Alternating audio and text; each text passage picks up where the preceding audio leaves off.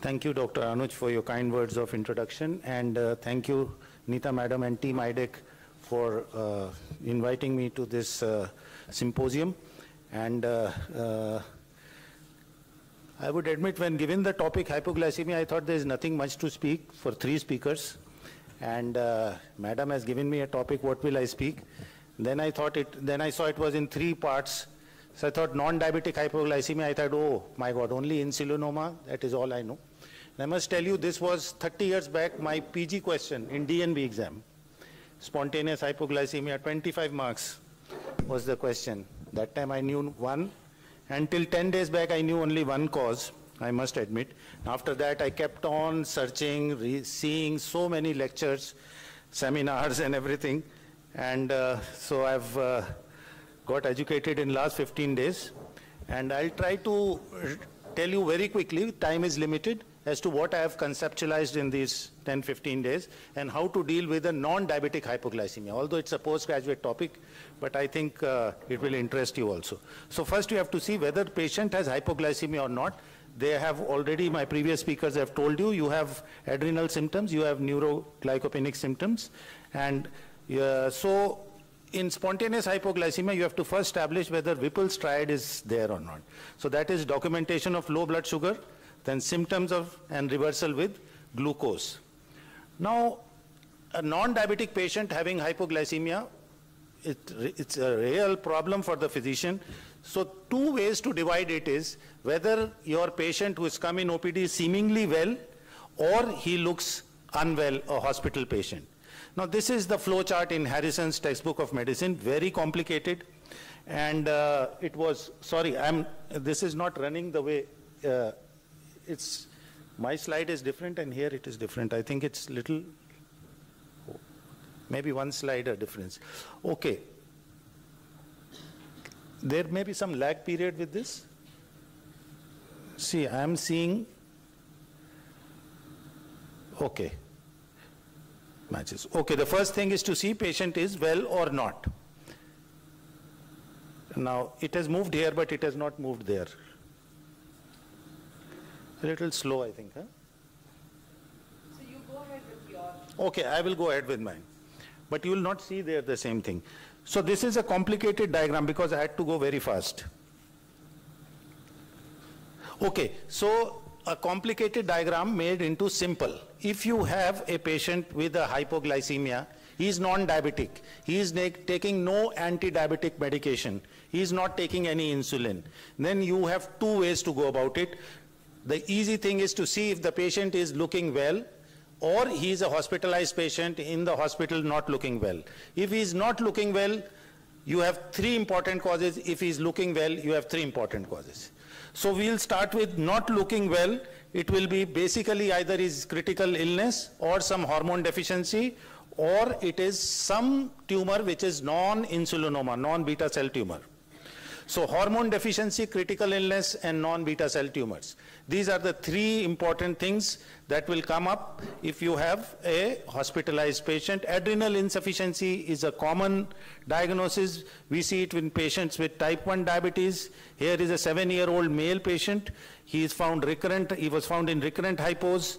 His blood pressure was low. He had postural hypotension. His sodium was low. Potassium was low. Blood sugars in the range of 50.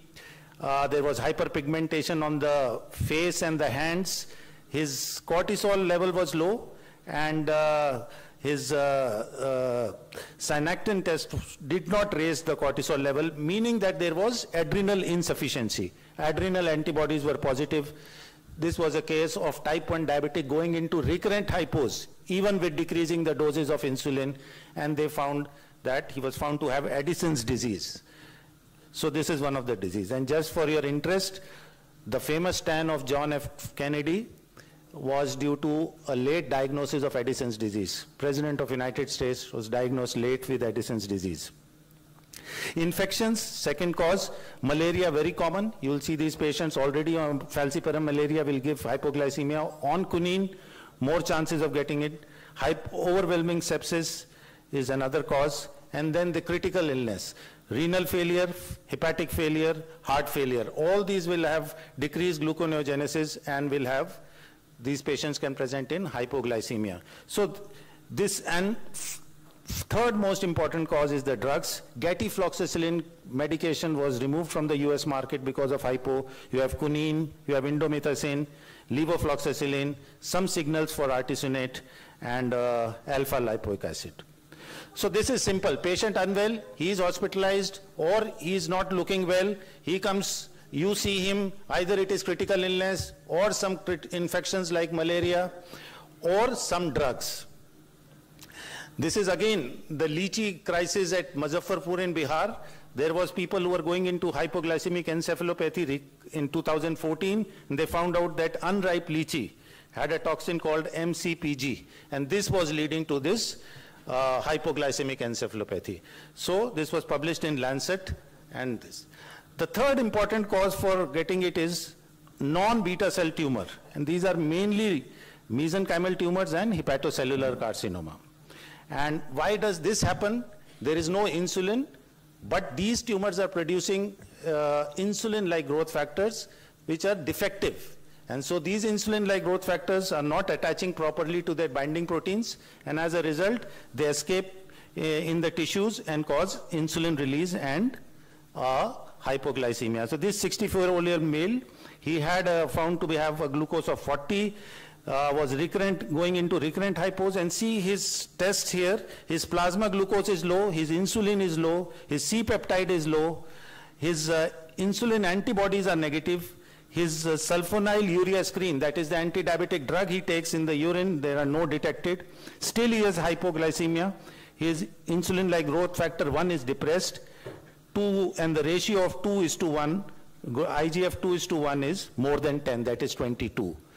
So the rare cause, non-isolate cell tumors like hepatocellular carcinoma, producing insulin-like growth factors, a defective one, which is stimulating the insulin receptors and increasing the insulin. This is the CT scan showing hepatocellular carcinoma. Now coming to your patient is looking well. He has come into OPD and he says, doctor, I'm getting recurrent hypos. And I checked on the glucometer, it's 23, 30, like that. So first you have to assure that, do you have a critical sample? What do you mean by a critical sample?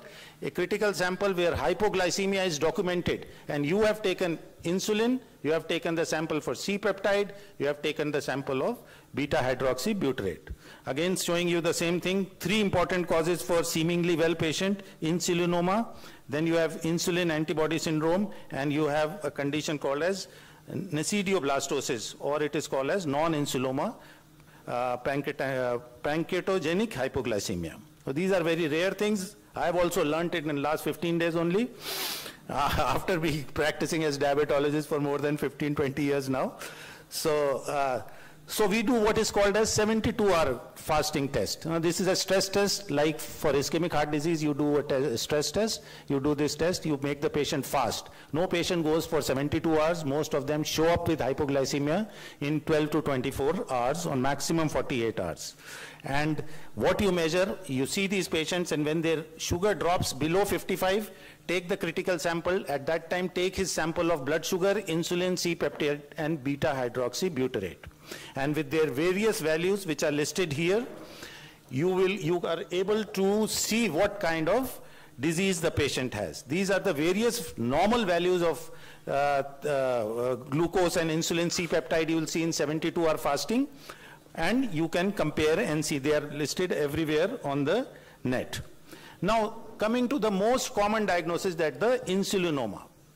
Insulinoma has fasting hyperinsulinemia. Patient is fasting, insulin is more in the body, your beta cell tumors are producing insulin, and patient goes into recurrent hypos. And this is the most common. As physicians we have seen this. But insulinoma is rare. It is in 1 in a million annual incidence, usually solitary, only 10% malignant, very small, usually less than 2 centimeters, and it is a fasting hypoglycemia. It's so rare, then why are we bothered?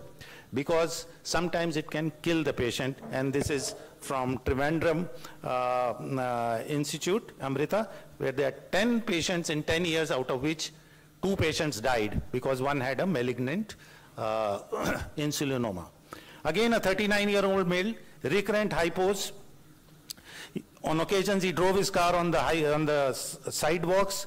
12 hours of fasting he was done, and we saw that his glucose was more, his insulin was more, his glucose was less, 22, his insulin was more, C-peptide was more.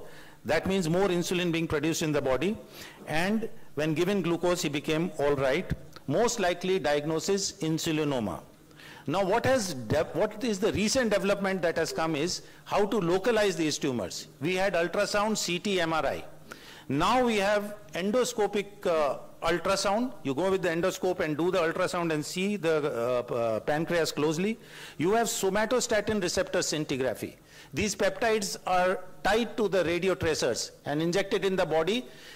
Insuloma cells take up these tracers. They have somatostatin and GLP-1 receptors. And when you make them radioactive, they will show the tumors. So you have somatostatin receptor scintigraphy, you have selective intra-arterial, you have GLP-1 receptor scintigraphy, and you have a selective intra-arterial calcium stimulation test. So these are all the new exciting things that have come.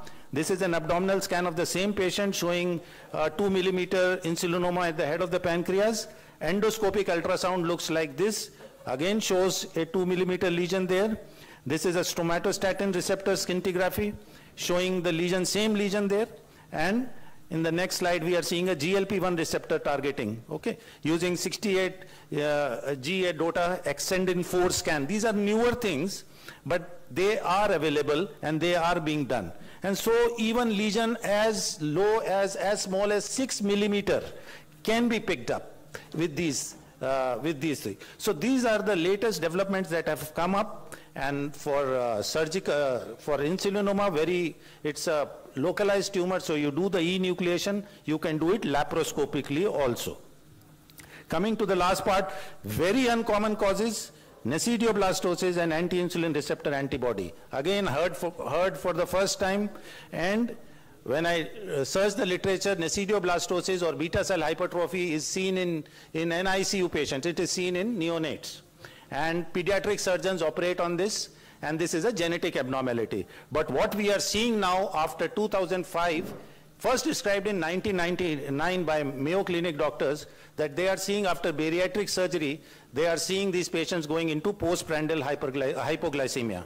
And they found that the cause is, again, nesidioblastosis, which is new beta cells forming in near the pancreatic ducts. This patient, BMI 45, was subjected to Roux-en-Y gastric bypass. BMI came down to 23 but started having hypos. Critical sample showed insulin is more, C-peptide is more.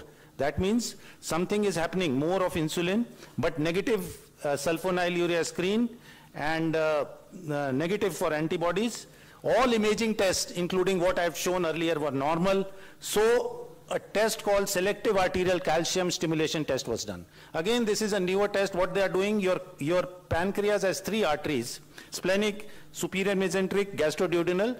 You are infusing calcium in these arteries, and from the hepatic vein above, you are seeing how much insulin is released. These abnormal beta cells and abnormal insulinoma cells will release insulin if calcium is infused. Normal beta cells will not release calcium. So you push in the calcium, you see from the hepatic vein in few seconds, whichever territory the insulin is rising, that territory the lesion is there. And they saw the splenic artery territory, calcium was rising in the splenic artery territory, the last one you are seeing. And they then resected the part of the pancreas, distal pancreatectomy. And this is the histology. You should see the lower part. You are seeing the bunches of islet cells. So now coming to the last, this is the insulin autoimmune syndrome. Again, very rare, mostly seen in Japanese and Korean patients. You have antibodies to the insulin. Now, if you have antibodies to the insulin, it should cause how does it cause this thing? First, these antibodies bind with insulin, and later on, they release the insulin like a floodgates are open. And this is in a brief way I'm trying to tell you. And this is a kind of a reaction where first the insulin antibody is binding the insulin. Later on, when the blood sugar is falling, it again releases it. And so you get a hypoglycemia, which is quite severe. again associated with certain drugs like methimazole, propylthiouracil, captopril, alpha-lipoic acid. These are the drugs used, first two are used for Graves' disease and then for diabetes.